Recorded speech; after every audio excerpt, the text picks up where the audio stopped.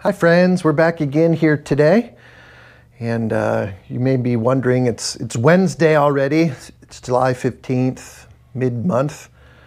I don't know about you, but the time is sure screaming by in some senses, and in other sense, it's just as slow as a turtle walking through molasses. But here we are nonetheless. When I say here we are, you might be wondering where here is.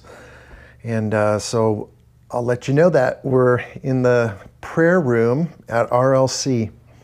You may not even know there is a prayer room. Well, ta-da, there is, and I'm in it.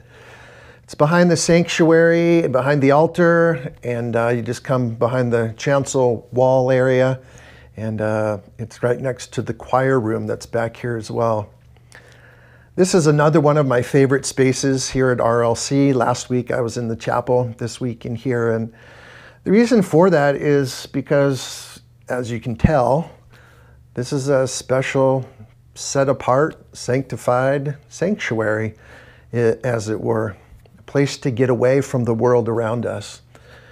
There are several prayer groups who meet in here during the week when we're not staying home and staying healthy. And I come in here regularly for prayer as well. And if you're with us, would encourage you, if you're here or when you're back here, to stop by the prayer room, find it, and use it as a place for your special time with the Lord.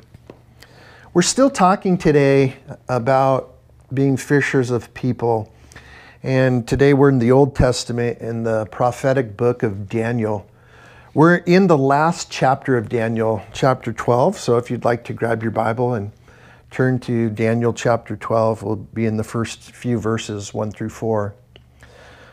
Daniel is giving a prophecy of the end times, the eschaton, as it were. So this kind of moves from a purely prophetic, which is truth-telling really, book, to a more now specified version of prophecy known as apocalyptic writing. It's a literary genre, one in which several biblical writers write in this type of writing. John writes in Revelation in the apocalyptic genre, easy for me to say. Daniel does, Isaiah dabbles with that as well, and some of the other prophets. And so Daniel is given this vision by God and is presenting it to the people thousands of years ago, well before Christ, to Israel. But we also hear these words because, well, of course, we are living now closer even than Daniel, even than Jesus, even than anyone who has lived before us, to the end of times. And herein, there's a promise. I want you to be listening for this. There's a promise of gift, I guess, gift of grace, a promise to those who are found faithful of sharing the gospel, of fishing for people. Let's see if you hear it. Daniel chapter 12 and verse 1. At that time, we know this is at the end of times, Michael, the great prince who protects your people, will arise. There will be a time of distress such as has not happened from the beginning of nations until then. But at that time, your people, everyone whose name is found written in the book, will be delivered. Multitudes who sleep in the dust of the earth will awake, some to everlasting life, others to shame and everlasting contempt. Those who are wise will shine like the brightest of heavens, and those who lead many to righteousness like the stars forever and ever. But you, Daniel, roll up and seal the words of the scroll until the time of the end. Many will go here and there to increase their knowledge. Did you pick up on it? It was a little hidden, a little subversive, but there nonetheless. What's this passage about? What is this passage about? Well, Michael, we know, the archangel, the angel of the people of God is coming back at the end of time. And Daniel prophesies that he will be coming back during a time or just after a time of great distress. I don't know about you, but I'm starting to think maybe this is that time. We don't know, of course. We know that in the Gospel of Matthew, the 24th chapter, Jesus says, no one knows the time or the hour of the end of days, the return of Christ. Not even the Son has that knowledge been revealed to when he speaks those words. And so when we're talking about the end times, we compare everything against Jesus' words in Matthew 24. So who knows, who can prophesy if these are the end times? But we're certainly in a time of distress, aren't we? And maybe it's not much different than periods before. But after that time, the people of God will be delivered. And then the great judgment will happen. Those who have fallen asleep, that is, who have died, will be some raised to new life, those who live by faith, and some raised to eternal damnation. But then verse 3, those who are wise will shine like the brightest of heavens, and those who lead many to righteousness. Well, who other is Daniel talking about? God himself here is speaking the words then through Daniel, than those who are fishing for people and have found fruit, who have caught these fish. Well, of course, that's who Daniel's talking about. Of course, that's who God has in mind here.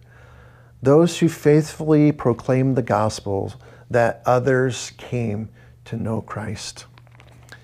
These, says Daniel at the end of verse 3, will shine like the stars forever and ever. I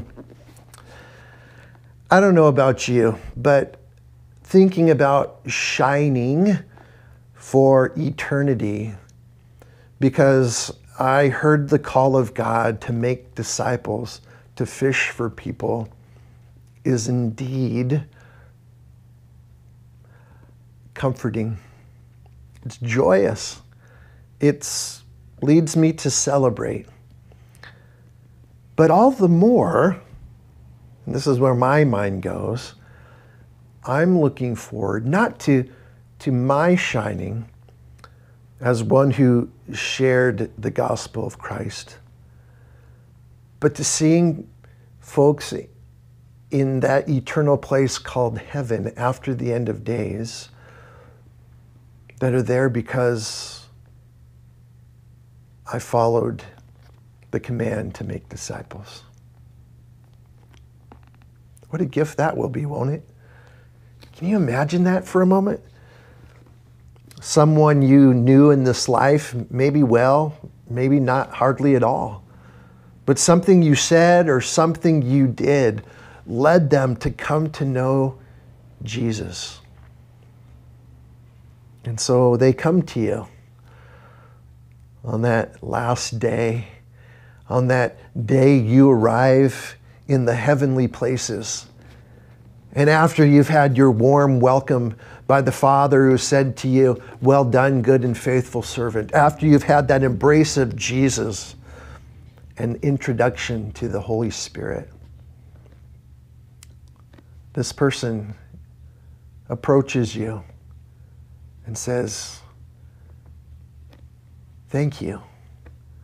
If it wasn't for your gospel proclamation, for your fishing, I wouldn't be here. Wow. What a gift that would be. Much better than shining bright as a star forever and ever, in my opinion. What motivates you to fish for people? Let us pray. Lord God, what a gift it will be to see you in glory, to be ourselves resurrected into glory. And what a gift it would be to see a friend, a neighbor, a co-worker Maybe someone we just encountered in this life that we don't really know at all. Approach us and say simply, thanks for fishing for people, for that is how I was caught by Jesus Christ. What a gift.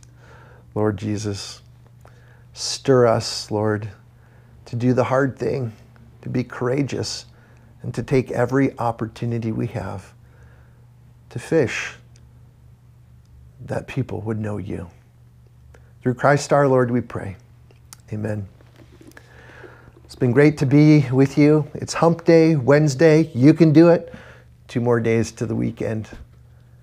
Love you. Miss you. See you soon. Bye-bye.